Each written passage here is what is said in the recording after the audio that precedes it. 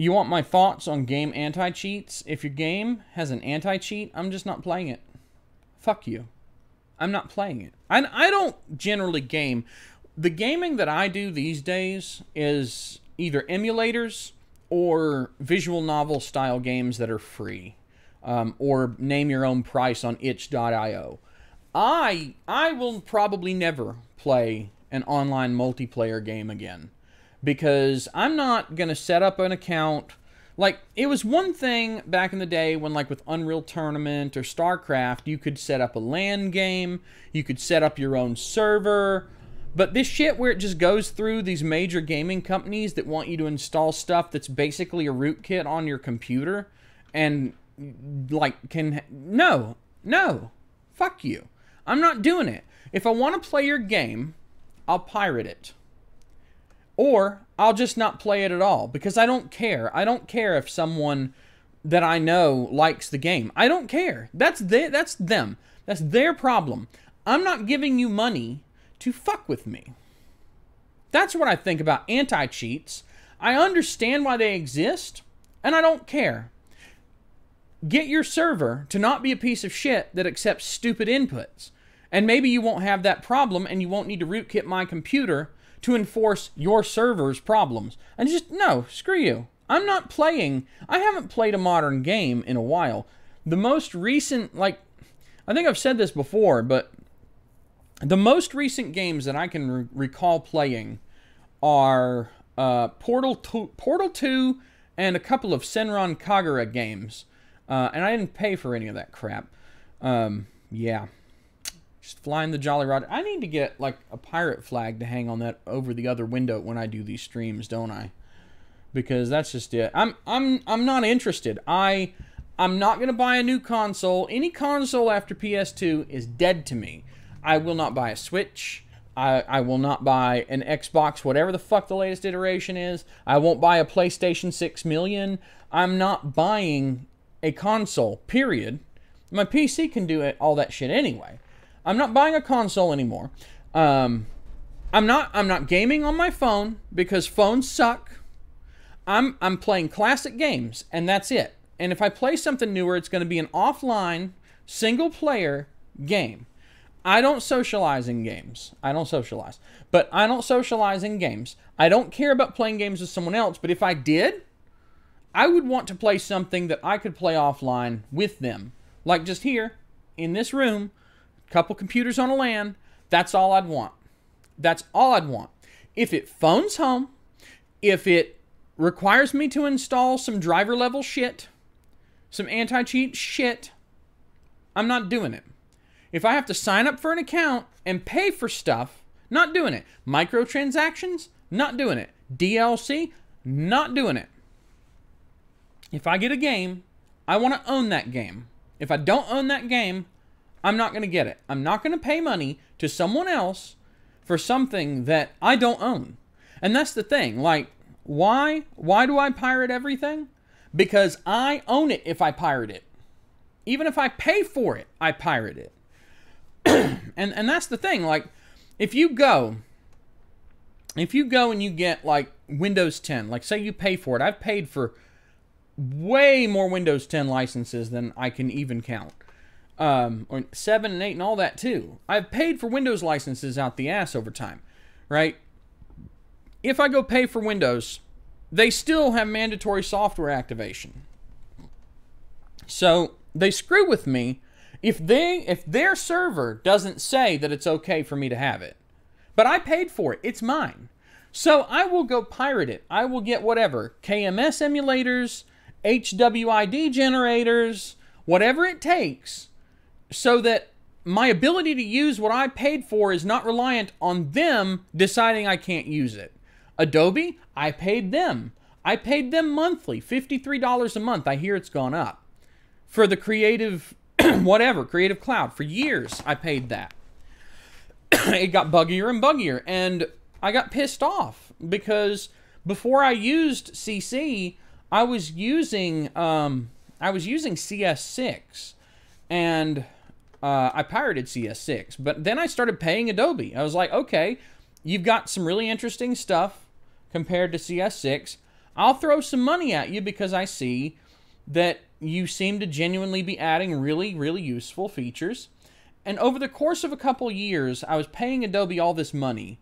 And I realized that every time something updated, every time I got a new version of their software or a bug fix, it seemed to make things worse. It actually got worse, if you can believe that. The Adobe suite got worse.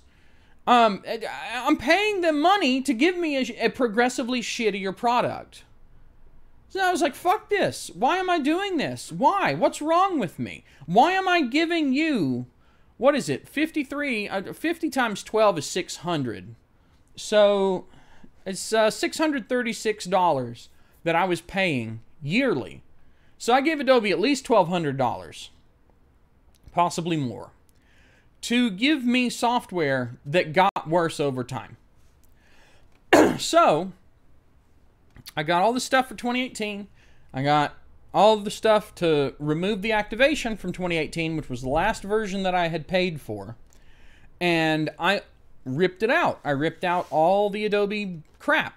You know, all the stuff that locks it back to your account, gone. And I actually, this is how I discovered that when you disable the licensing checks in the Adobe stuff, it actually makes the Adobe stuff run better.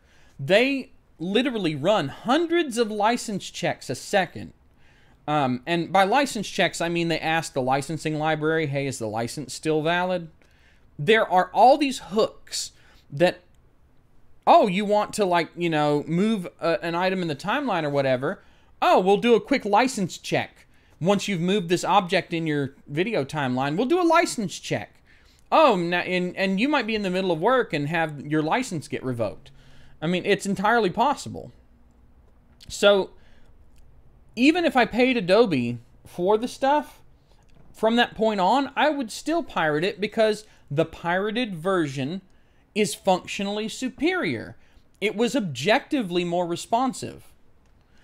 When I found that out, and that Adobe had dumped up their product with all these license checks, and that the pirated version's faster, this is the thing, like, they do all this stuff to keep you from pirating their software, but the thing is, if someone's hacked it to where you can run it, like, if it's pirated, it runs better. Why would you use the paid product as handed to you if the pirated version runs better? You effectively own the pirated version, as in you control it, and they don't control it. You know, why would you not pirate at that point? Why wouldn't you?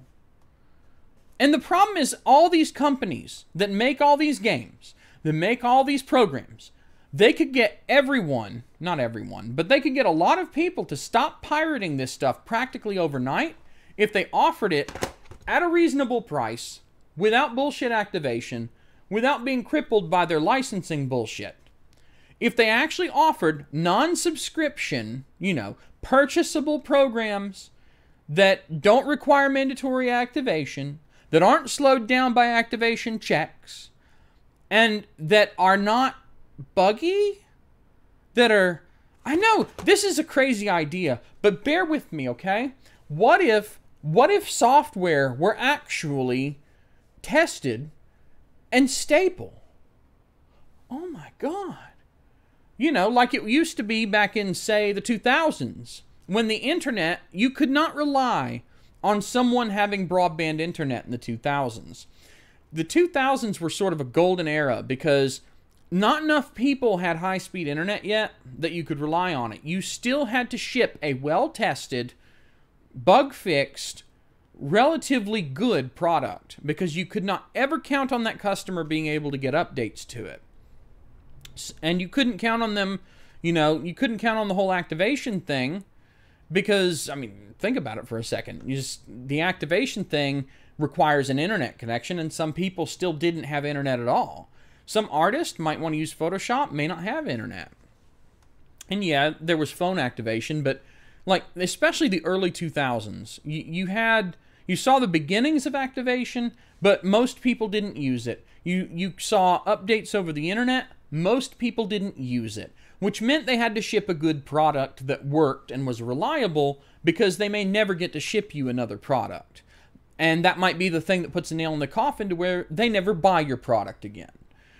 Now, they literally, like, there was a game, I don't remember what it was called, but there was a game that was released, I can't remember what console either. They pushed it to market, pressed discs and everything. People bought them, took them home, stuck them in their PlayStations or whatever. And all the disc did was download the game that they didn't have finished in time for shipping.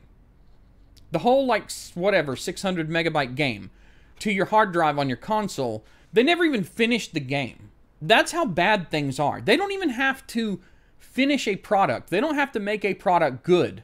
They just have to have it exist. And that's the problem. We live in a world now where every product is just good enough that it can exist and be a thing that you can get and maybe use.